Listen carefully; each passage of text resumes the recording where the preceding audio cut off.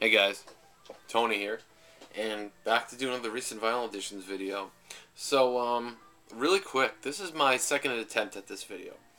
I tried doing it before, and just something went wrong, and I stopped. And in it, I talked a little bit about how, well, first, I've reached 500 subscribers, and I just want to say thank you to everybody that subscribes and watches. I mean, honestly, I don't think I would keep doing it if it wasn't for, all you guys and, the community and everything. It's just an awesome thing. But in my first attempt at this video, I had said, like, I started making videos probably about a year ago, maybe, around there. And I wasn't sure. So in between, I stopped and I was looking on my computer and just happened to go back and look and see when I actually made my first video, and it was a year ago today. With just a coincidence, really. On October 23rd, Sunday night now, 2010. I made my first video, and so it's been a year today that I've been making videos, and I just reached 500 subscribers the other day, and really happy about it. I'm gonna have a contest at some point soon. I don't know what I'm gonna do with the details of it yet, but when I have all that worked out, I mean, you guys will be the first to know. Um, so yeah, I'm just really kind of stoked about that. It's a cool thing, and again, like I've always said, like this isn't something I would normally imagine myself doing, and I'm glad I really like just took the risk and started doing it. I think it's paid off quite a bit with the community and everything. I mean, when I started, I mean there was only like a handful of us. It seemed like Mr. Hall of Fame, Nathan Spellerine, Dan in Canada, of course, Joseph O'Donnell, and probably a few others. Um, but yeah, it's been cool. So it's grown so much. It's been cool to see how much this has grown with everybody joining and everything. So yeah, I'm just gonna get started here. Also, thank you to everybody who answered my thread. Um, I'm gonna reply. I know I said I'd reply sooner, but I'm actually waiting for an item or two that just coincidentally will fit in perfectly with my response. So I'm gonna wait for that. It should be here this week. But yeah, I mean, if you thought about doing it, I mean, please feel free. When I said like scary record, I mean it's like I tried to leave it open as possible. I mean, there's not a lot of music I have that I personally find scary, but something just in the spirit of it. I mean, whatever probably could be perceived as scary, or even just the record cover. I have some record covers that it's like it's just freaky. Um, so yeah, I'm just gonna show that kind of stuff. So, but yeah, thanks everybody who answered. Let me get started here showing you what I got. I know I said I was gonna slow down, and I really have, but it's not gonna really look like it. I've chilled out a lot on the online buying, which is where I usually kind of go crazy with, because I don't know about you guys, but with online purchases, like I zero in on something and I usually find it, and I get it, and that's I could usually go to the record store and walk out with one or two items, and that's usually not a problem. But I also made a trip up to Northampton, Mass, and I hung out with Mike Bostonian Reggie again, another VC member here, um, and went to Feeding Tube Records, which is a fantastic store. I've talked about it before. Awesome stuff. So I'll show you what I picked up there and some other things that have come in the mail and excuse me, and that I've picked up. So, all right. So this is an item that I just was kind of resigned to. I'm just not gonna own it. I'm not gonna buy it. I had the album already. It retails now for about 75 to $80, and I've seen it. I think we seen it for $90 yesterday. Um, yeah, so I was just like, there's just no need really. The bonus material that's on this, I already have most of it, I believe, on digitally bootlegged quality stuff, but still perfectly fine. I've been listening to it for years. But I decided just to look, and I looked on eBay, and there's a seller selling this for $40. I just could not let it go. It's a very common album, very commercial, mainstream, I guess, and but still, and a very important album. An important album to me. I remain a huge fan of this band. I probably always will be. They were really important to me, especially when I was a teenager. And so yeah, Nirvana's Nevermind, and this is the 20th anniversary 4LP edition of this. I have just a regular copy of this album on vinyl. So yeah, for $40, $45 altogether, like with shipping, all in, I couldn't let it go. But it's an awesome set. I mean, 4 LPs. You have the regular album. You have Smart Session, the Smart Sessions, all the B-sides from this period, a couple live tracks, I believe, and BBC sessions. So it's a really cool thing. If you don't know the song Curmudgeon by Nirvana, it's one of my favorite by them. Check that tune out, because it is just fantastic. So yeah, Nirvana's Nevermind, the 20th anniversary edition. Really happy to get this. So what a fantastic price for it too. Alright, moving on. An album here that I have not listened to yet. From what I understand though, this is not, well, first it's Exposure by Robert Fripp. Here's the actual cover. And it's on EG Records and from 1979. And my understanding is that this isn't like a Frippertronics album. It's more of kind of a rock album, but I'm not quite sure. I haven't listened to it yet. But yeah, I picked it up, $7, so look forward to checking that out. This one is a replacement copy. I had this album forever, known about it forever, but my copy is definitely kind of beat. I think I picked it up like years ago in the dollar bin. Jethro Tull's Aqualung. Classic, of course, from 1971. This is on Reprise Records. Just a classic, awesome album. I'm sure most of you are familiar with this. And I couldn't pass it up for the price and how just beautiful it was. So really glad to have a replacement copy of that. Love Jethro Tull. Another album here. I picked up an album by this guy, and I said I'm definitely going to check out more by him because I just loved what I heard. And I saw this at my local store, and I grabbed it. This is Loudon Wainwright III, and this is Attempted Mustache. So it's kind of a funny title and cover here. Excellent stuff once again. Really happy with this. I want to get his first couple albums too, but yeah, really cool stuff. Just like folk rock. It's just really cool stuff, and happy to get it. I believe this is from 1973. Yeah, and this is produced by Bob Johnston as well. Who was Bob Dylan's producer for a while, and producer of a number of other great artists. Picked up another Donovan record. Oddly enough, I never see this album. I just don't. And I imagine it was probably like a top seller for him. I mean, this title track was a big hit. So this is Donovan's Mellow Yellow. It's from 1967, I want to say. Excellent stuff, of course. And another song on here, too, that kind of is kind of like a dedication to Bert Jansch. It's called House of Jansch. And on, I think, Sunshine Superman, there was a song called Bert's Blues. But yeah, awesome stuff. Mellow Yellow, Rider in the Sun, Bleak City Woman, Museum, Young Girl Blues. Just a really cool record. I'm happy to get it.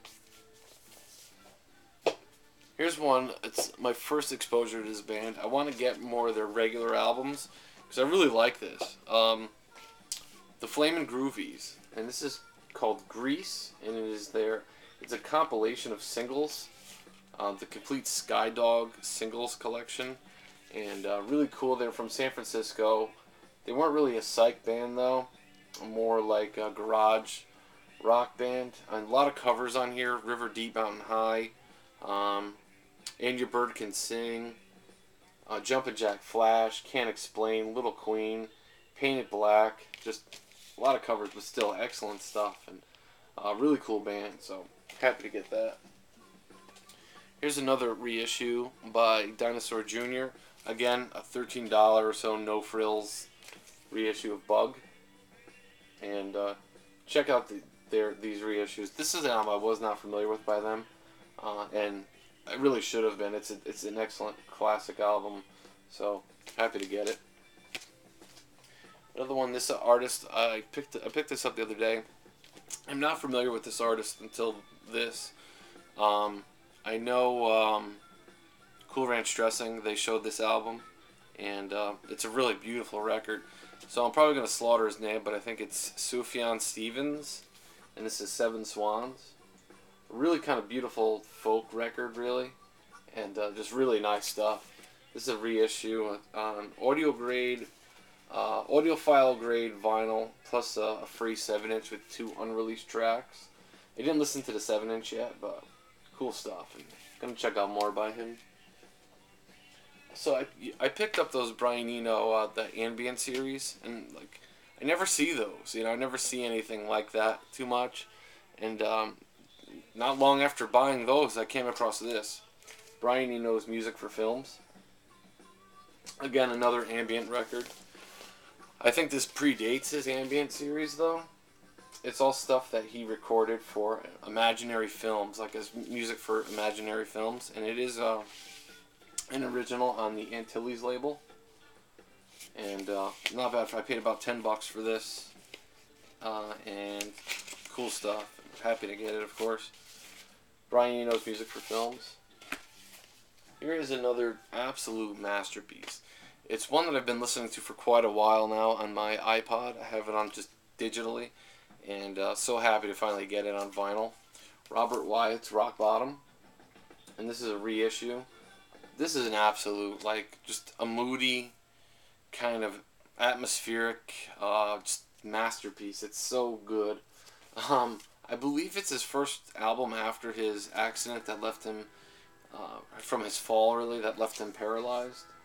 And really excellent stuff. And if you're not familiar with this record, check it out. It's really something else. Rock Bottom, and this is a very limited edition reissue, deluxe LP and CD reissues of Robert Wyatt's Rock Bottom.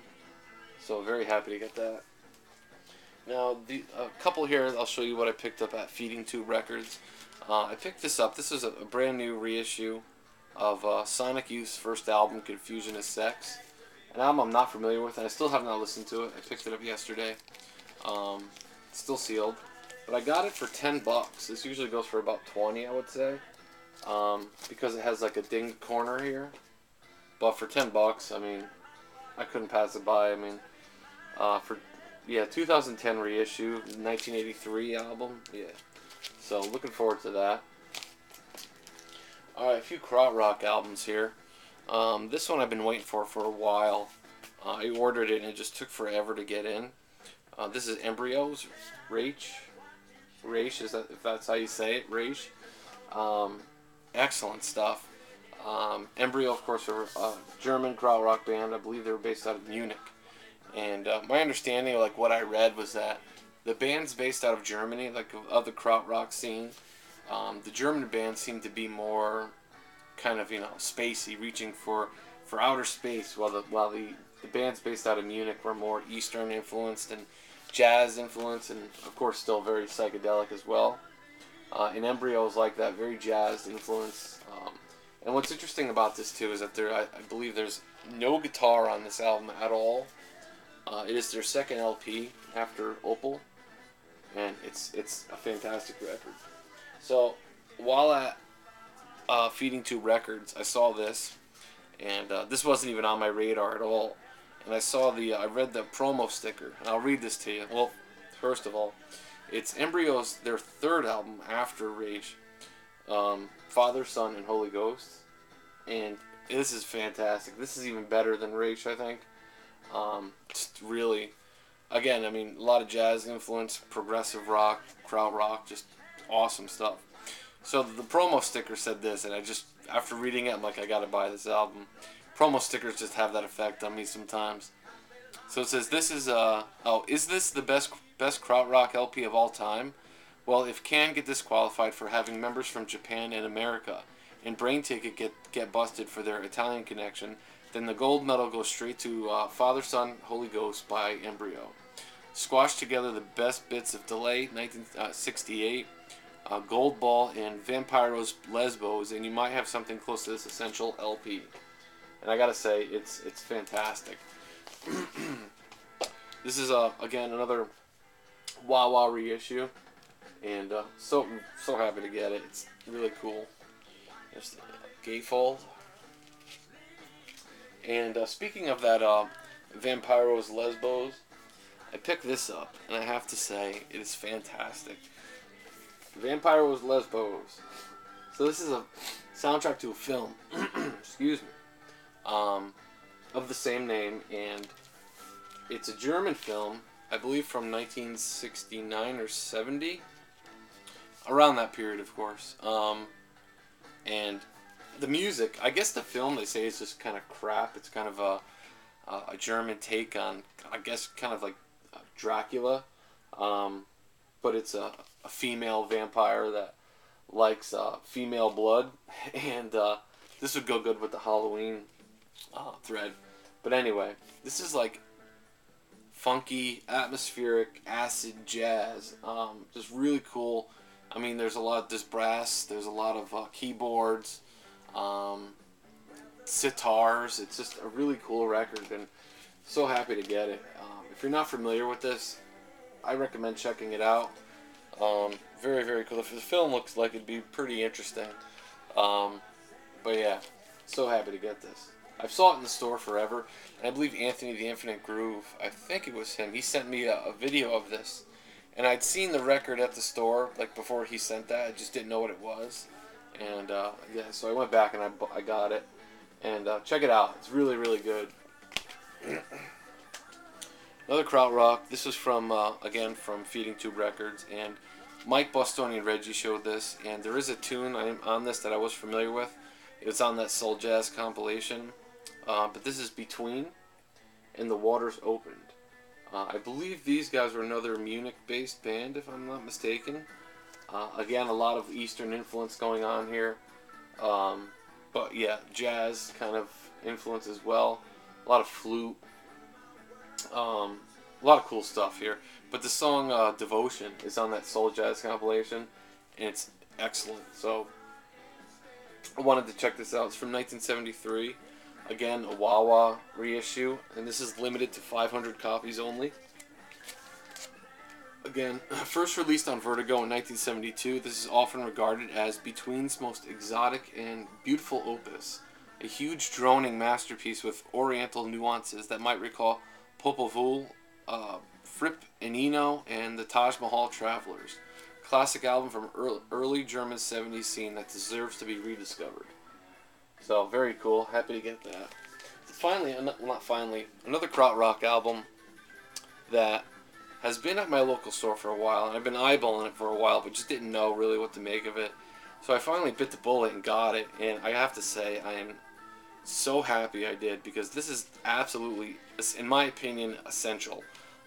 Especially for fans of krautrock. This is fantastic. So this is a soundtrack. I'm not going to try and pronounce the name of the film. Jesus. I'm terrible with names if you haven't noticed already. But it's a soundtrack to a film by a collective called The Inner Space. And basically it's Can before they became Can. So this is absolutely fantastic. This is the name of the film. I'm not going to try and pronounce it. 2 names. And I guess it's like a political satire kind of film. German, of course. And the album also features Rosie, I believe her name. And she's like an actress in a political, I guess she was a kind of a big figure in the German underground scene. That's her pictured on the cover. She appears on other albums as well. But yeah, this is absolutely fantastic. I mean, it's Can, but with a few other people, I think. Awesome stuff. Check this out. Really, it's a great LP. So happy to get that. And finally, well, not finally, I keep saying finally, Pearls Before Swine. I have not listened to this yet, but I've heard so many good things about it. And this is a limited edition of 1,000 copy reissue. This is number 352, if you could see that. And again, like, they're a folk band, and looking forward to checking it out. Very cool. And finally, I mean it this time. An album I've been after for quite a while, but I just could not find it for a reasonable price. I specifically wanted this reissue. It's a 3 LP reissue, and this album is fantastic. I picked it up yesterday. I've already listened to I listened to 2 discs of it, and I liked it like right away. Dennis Wilson's, and this is Pacific Ocean Blue. And this is the 3LP blue, clear blue vinyl Sundays reissue. And even finding this, usually Sundays stuff is pretty easy to come by. But this is going for like $40, it seems like, or more. And it's from 2008, that reissue. Originally released, I want to say, in like 75, if I'm not mistaken. Awesome, awesome LP. And they really did a nice job on the packaging. So yeah, Brian Wilson, of the Dennis Wilson, excuse me, Brian Wilson's brother, who tragically died, I want to say in like 82 or 83. Really talented guy, of course, and he was the drummer for the Beach Boys. And this is, I believe, his only solo album. I know a lot of you guys have this and have showed it, but I'm just really happy to get it. So there you go, guys. Those are my finds. I'll be back later this week with a response to my thread. So yeah, as always, leave me some comments, guys, and yeah, thanks for watching. Take care.